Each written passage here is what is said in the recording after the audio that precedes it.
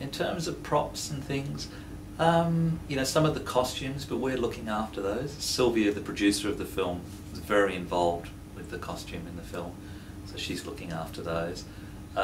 In terms of documents, I can't think of anything else. You know, maybe the script. I would say it would be the character Titox, and she's the grandma, played by a woman called Bunsri Indi, and she has this headdress full of silver, and that silver inside the Aka people, and she's a part of this minority group, that really is their wealth.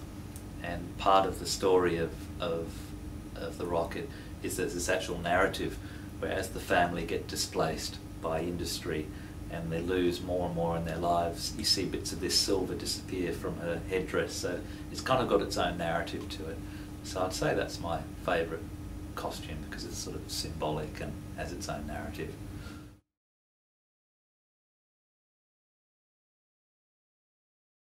Yeah, I've kept most of the drafts of the script. So, you know, I've got early drafts and then the shooting draft, and then I've got my storyboards and shot lists, and then moments where I've rewritten the script, and yeah, so I've kept quite a lot of it, which is, you know, it is interesting to see how something develops and reshapes, and often then goes back closer to an earlier draft, which is what we found, you know, with the rocket. When I was in the edit room, I started looking at some of my earlier drafts, which were a little bit leaner, less explanation.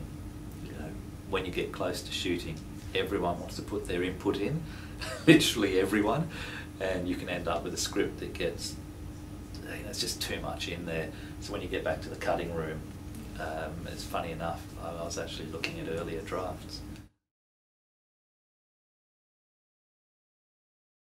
I almost can't even begin to write until I've read a lot of history, and so documentation on people's lives, on environments, on places is absolutely essential. You know, I really do believe that really good stories, really good personal stories, have this whole context behind them, and that context is only there if it's been recorded on some level.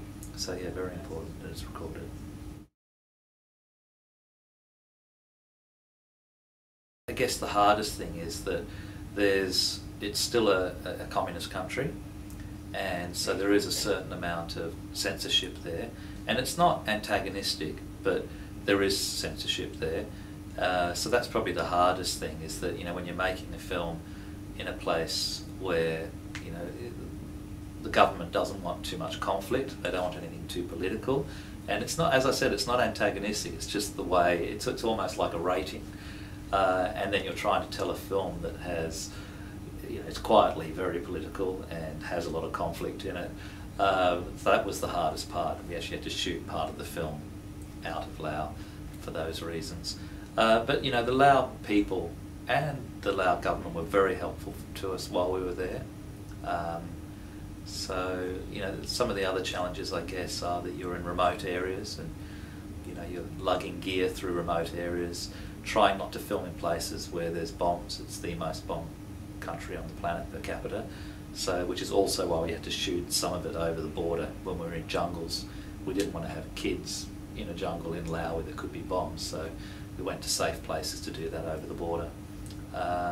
So you know, there were quite a lot of challenges, but on the whole, Lao people are just very generous, helpful people. So even with those challenges of filmmaking, it was great.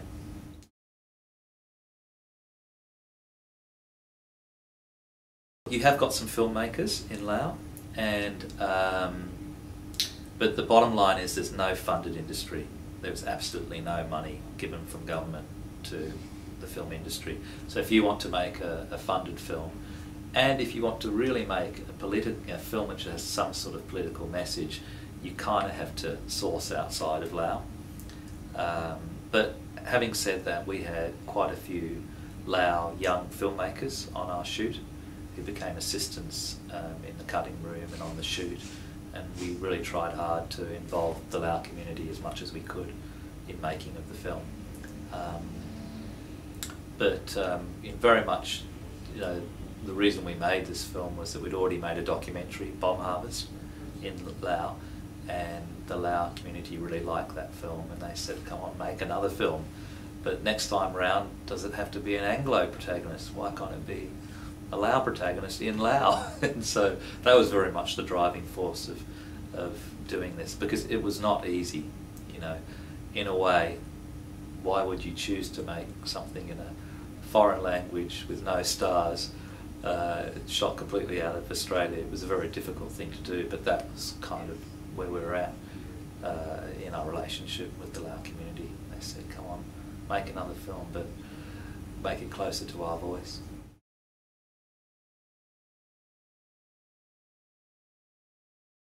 We are a first world country. We have so much here. You know, we forget it, but we are so lucky here.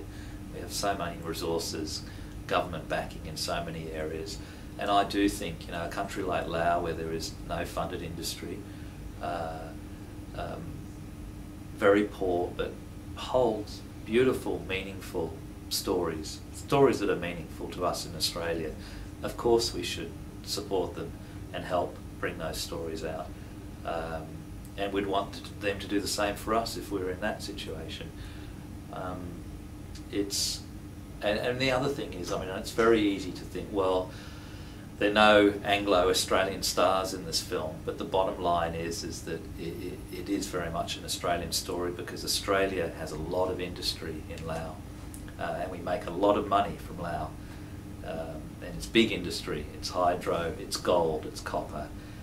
So if we're making all this money from this country, and we're doing that throughout all of Asia, India, China, Thailand, everywhere in Asia, we're pulling in, using other people's resources, using cheap labour.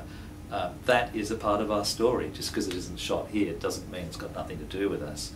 We live in this first world wealth because of what we're sourcing offshore. So, you know, I think making those relationships with third world countries and making them meaningful is a good thing. It's a mature thing, and it actually speaks well for us in Australia. I mean, you know, I think even though it was hard to get the rocket made, people in Australia now are very proud of the film, and hopefully it will make it a little bit easier for making these types of films. But having said that, 9 out of 10 films funded here probably should be shot here and source Australian actors, but there can be that other 10% of product that can be about our relationship with the planet